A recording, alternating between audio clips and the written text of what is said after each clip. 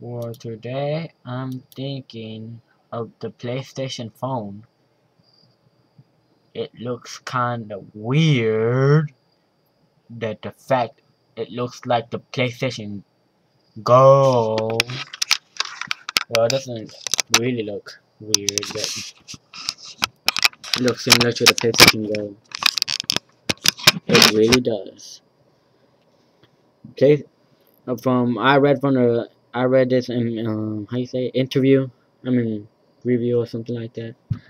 That it's mostly for gaming. And some people are saying it's competing with the iPhone. And it's an Android. It's a Android 3.0. It got a 4.1 touchscreen, stuff like that.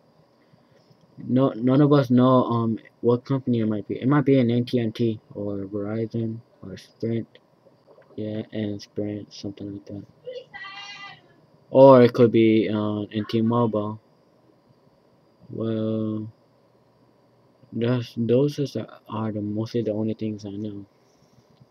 Oh yeah, I think you are allowed to put an SD card on it.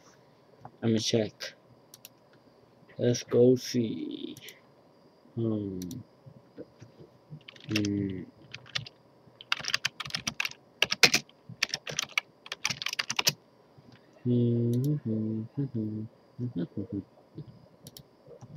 Okay. Yeah, it's also a smartphone. Whatever. You gonna know that after the English. What the? No. Okay. What by enter? Yes, mostly for gaming and all the stuff. Yeah. They're actually competing with Apple. Since I read here, they're mostly. I think they're working with Google. Huh. This is kind of cool. Since they're working with Google. I'm gonna check some other reviews.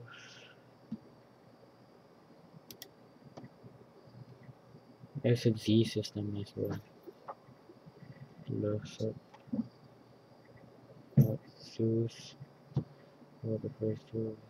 Z system. User. Well, that's all I know. Maybe. What is happening on the good way, guys?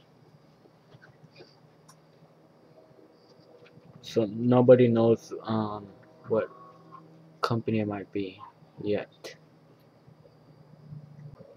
So this is my update of the PlayStation phone.